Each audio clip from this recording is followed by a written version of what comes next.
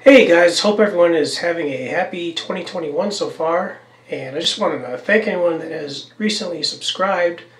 We have surpassed that major milestone of 100 subscribers. Uh, it seems just in a couple of days or so, and it boggles my mind that anyone would subscribe to such a low budget, low effort channel such as mine, but I guess that says something about the how popular the hobby of astrophotography is becoming lately. I remember when I first got into this hobby 4 or 5 years ago, there was just a couple people on YouTube doing astrophotography videos, like Astro Backyard, and Galactic Hunter, Dylan O'Donnell, of course, and Chuck's Astrophotography was also one that I used to watch back then.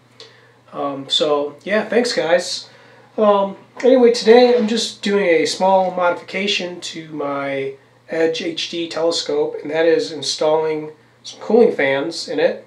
And I just got these off Cloudy Nights. There's a guy on there selling these. I think he just 3D prints them and then installs the little fan on the back.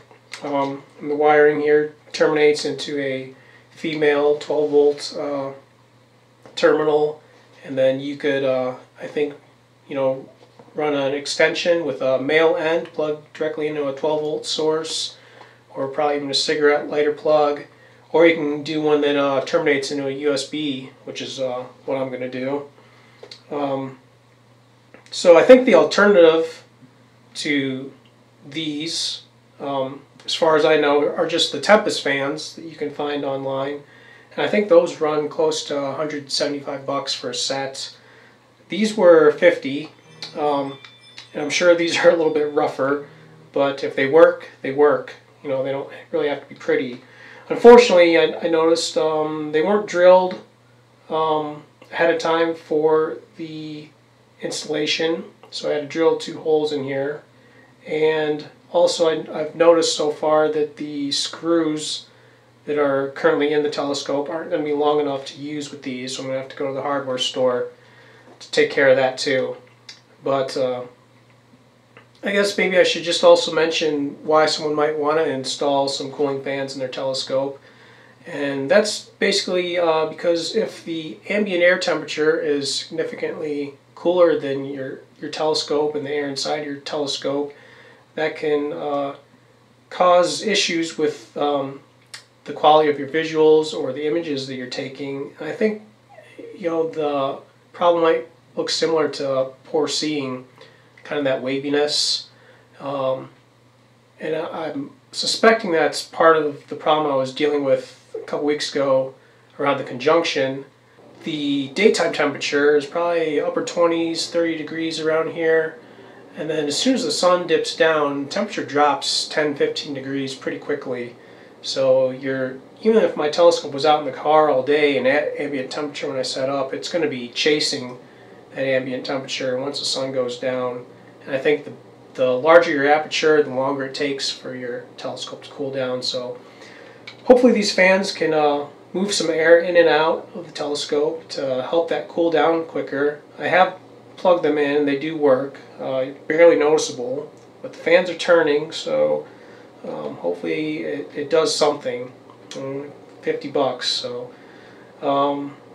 and they also kind of just use the vent screen that's already in the telescope itself, so that it's not blowing dust into the air, dust and other kind of debris. So anyway, I'm going to have to go to the hardware store to pick up some screws, and then when we get back I'll turn you around and show you exactly how to fit all this together.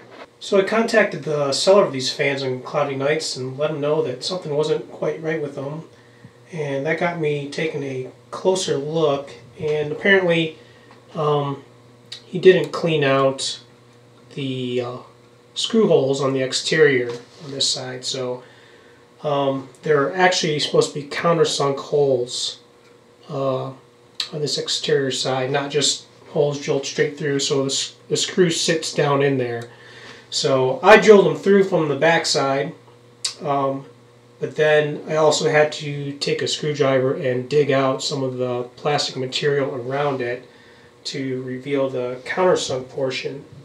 So they're actually plugged in right now, and I can barely hear like a little buzzing or a little ticking. The camera probably won't even pick it up, but I'll unplug them so you can see. There's the fan stopped, and let's plug it back in, and there it goes.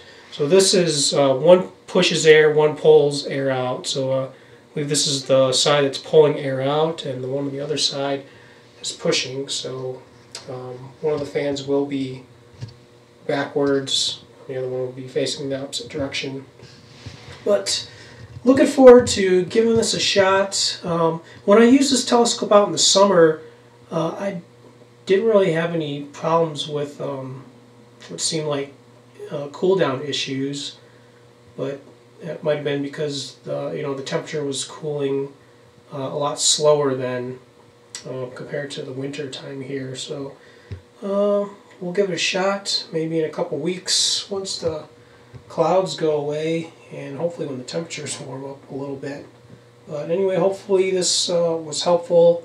If you're interested in getting these cheap fans, you don't want to spend the money on the Tempest ones, give me a shout in the comments, and I'll send you the guys' contact info on cloudy nights. See you guys in the next one.